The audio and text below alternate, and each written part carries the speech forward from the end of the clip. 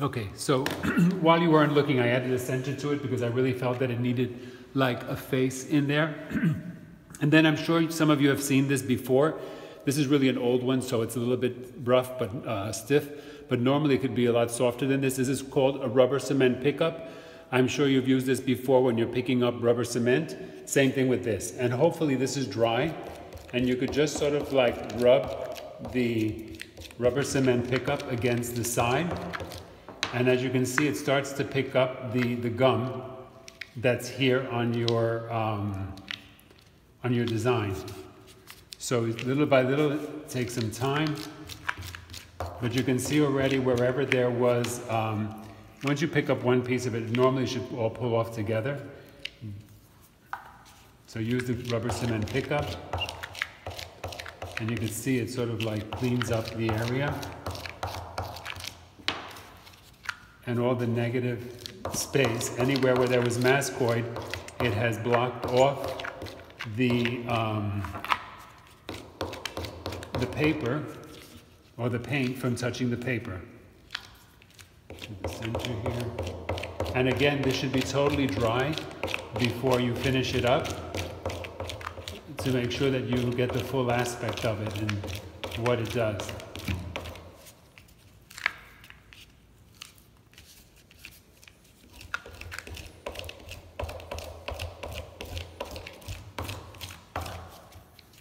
I'm going to take off more of the center so you can see what happens.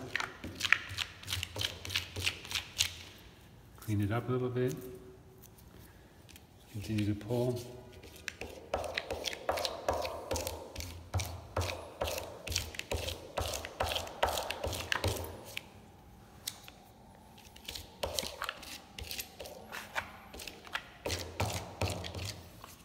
This mascoid that I have has been here for a while. So if you get it new, you should normally be able just to pick it up. And I put it on relatively thick.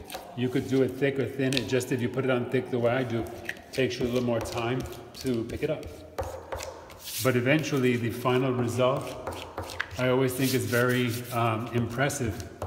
And again, you just sort of like rub your hand over the areas to see where there's some mascoid that's left over.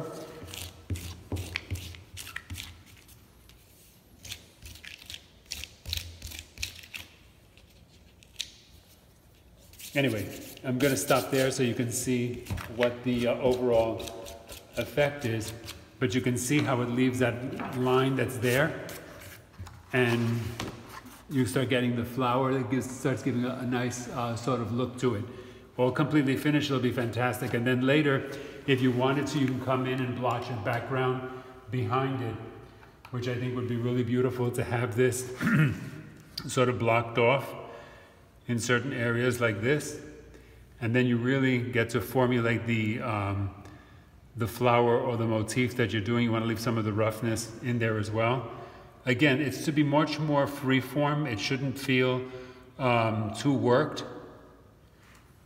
And I think you get the general gist of what that would look like if it were all finished up with a beautiful black or navy blue background or purple with the colors that you used. Okay?